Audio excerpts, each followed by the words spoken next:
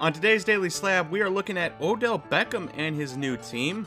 We'll also be covering the releases for the upcoming week and a new Prizm release that has the collecting world a little bit up in storm. So sit back, relax, and enjoy today's Daily Slab. Welcome everyone to the Daily Slab. I am Nate, and our trender for today is Odell Beckham. So in the last 3 seasons, Odell has not exactly had the best time of it. He's had under 1,000 yards in those 3 seasons. He's only caught 8 touchdowns in those 3 seasons. Combined, not just individual seasons, combined. Now, one of the seasons he missed due to an ACL injury. He missed the entire year. So, that's a wash. That doesn't count towards his stats, but he didn't put up any stats in that year, last year, 2022. And so he is looking for a better season this year, which led him to sign with the Ravens, despite the fact that he did not get any confirmation from the Ravens or Lamar Jackson that Lamar Jackson would be the QB of the Baltimore Ravens. So kind of a risky signing if that's the case, that Lamar's not going to be there. But what else is risky is that his last 2 years when he was with the Browns were 4th in rushing attempts and 7th in rushing attempts the last 2 seasons of his tenure there.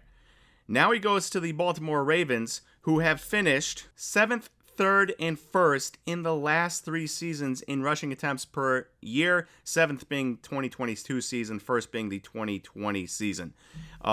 So it's not like he's going from a run-heavy team to a pass-heavy team that he can try to get a ton of yards with. He's going from a run-heavy team and a brief stop in LA, but he's going from a run-heavy team to now a run-heavy team. And I don't see how that helps him in any which way or form.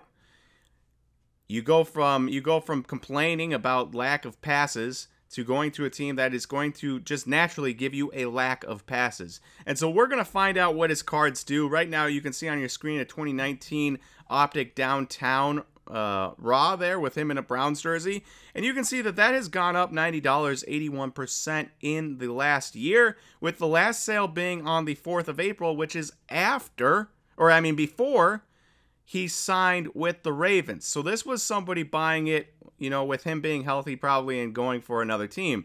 Now, with him having signed with the Ravens, I am curious what the next sale of this card will do.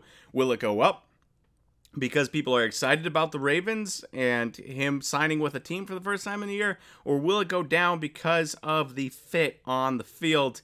I don't know yet, and I will be keeping track to see if we can find out, because I am curious. On paper, it doesn't look like a great fit, but you never know. Sometimes these things have a way of working out. In what's happening, we've got our release schedule for this week, and it's not as big as last week. We had some massive releases last week, Topps Dynasty, stuff like that, but there are a ton of releases. So last week I did report that there would be Tim Hortons Upper Deck Hockey coming out. I may have been wrong on the date. 17th is actually this Monday. I may have thought it was part of the past week. So that is coming out this Monday. Then you have Revolution Basketball, La Liga Soccer, SP Authentic Hockey, Topps Chrome MetaZoo, and Upper Deck Shang-Chi Legends of the Ten Rings cards coming out. It's kind of interesting that those are coming out because that movie came out, what, 2 years ago? 2.5 years ago, unless I'm mistaken, and there's another Shang-Chi movie coming out. These are quite behind for those cards, but cool that they're coming out anyways. I really enjoyed of all the new Marvel movies, I've enjoyed the Shang-Chi movie the most. But you got a lot of hockey, MetaZoo, not a ton of big releases on the 19th. And then you've got Bowman Baseball First Edition, which is always a fun one. Foil-based cards as opposed to the chrome or paper base that you get usually. And then you've got clearly Donruss Football and Flawless Basketball on the 21st. That's a huge one. Flawless Basketball, that's the biggest release of the week.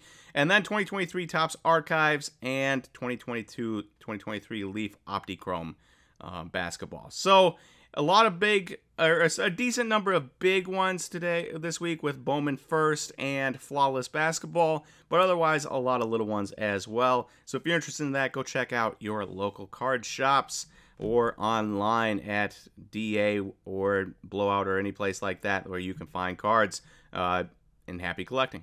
And then in our Instagram post of the day, you can see this Steph Curry Monopoly Color Blast, I guess you could call it. It looks like a Color Blast, even though it's like a cloud behind him with the sky. And the reason we bring this up is because the first one sold for $1,325. $1,325 for this card, this kind of a Color Blast. And let me tell you, the people in the comments are not here of this post. We're not here for the Monopoly set whatsoever. There was a lot of distaste and dislike for Panini trying to put their product wherever they can, including Monopoly. Now, hand up, I do love Monopoly. It's probably my favorite board game. Maybe I'm a sicko for saying that, but it is like my favorite board game.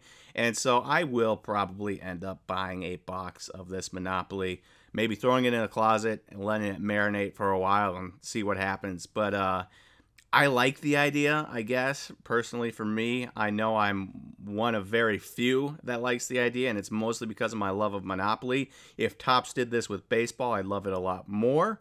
But I just like the idea. I irregardless of the cards, the idea of trading cards and Monopoly, two of my favorite things, combining into one, I like it. So if you like it, let me know why you like it, and if you hate it, also let me know why you hate it. I can imagine if you hate it, it's because Panini overproducing cards. There's just a giant Monopoly logo on the card, which is kind of looks silly. So I get it, but let me know in the comments why you hate it or why you like it, because personally, because of my love of Monopoly, I do kind of like it. I'm not embarrassed to say it either. I know a lot of people will disagree with me. And lastly, if you like hearing my voice, or you want to hear Aaron's voice talk about different products, different subjects, we have our YouTube live tonight on Mondays, always on Mondays, tonight at 6 p.m. Eastern, 3 p.m. Pacific. We talk about a myriad of different subjects. The subjects always change, and we hope that it is educational and somewhat entertaining for you as well. So if you want to join in the comment section and hear what we are talking about tonight, you can join us at 6 p.m. Eastern, 3 p.m. Pacific for our YouTube Live. All right, thank you everyone for watching today's Daily Slab, and I will talk to you all tomorrow for the next Daily Slab. See you, everyone.